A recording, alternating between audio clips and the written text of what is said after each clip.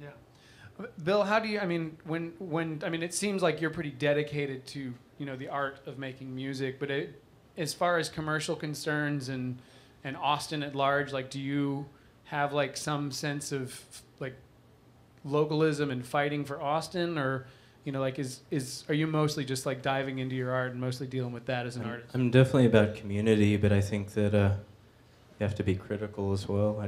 I'm not just gonna go to bat for Austin just because it's Austin. If they're doing good shit, then for sure. But yeah, keeping it local, it's about one of the best things you can do to work against those global forces or whatever.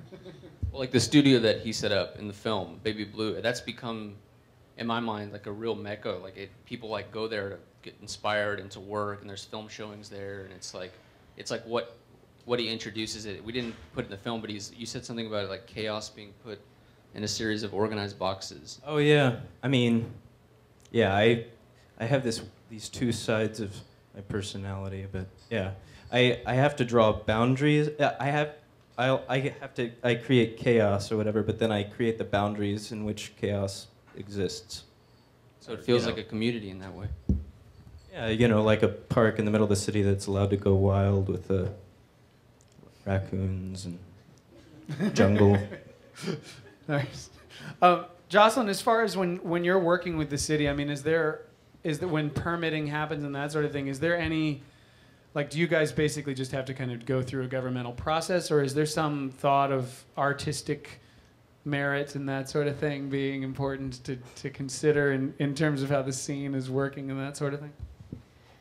Yeah, unfortunately, the police code doesn't really care too much about artistic presence.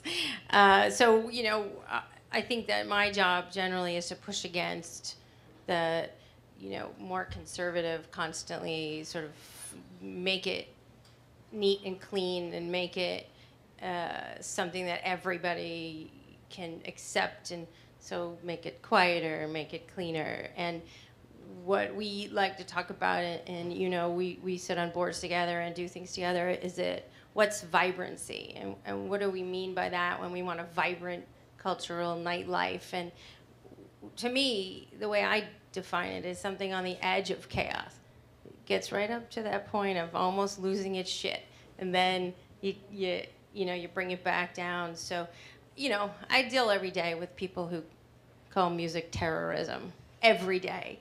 And there's tons of them here in San Francisco, but we do what we can, and I think it's not going to come from government to make sure there's vibrancy. I think it's going to come from outside of government, and it needs to come from folks who go out to places like Cafe du Nord and play in the street without a permit and find underground venues. And God knows I'm on camera telling people to go do illegal things, but I'm not. But keep that vibrant sort of underground, here as much as we can. We don't have, unfortunately, anywhere to go out. At least you guys have more property to keep going out.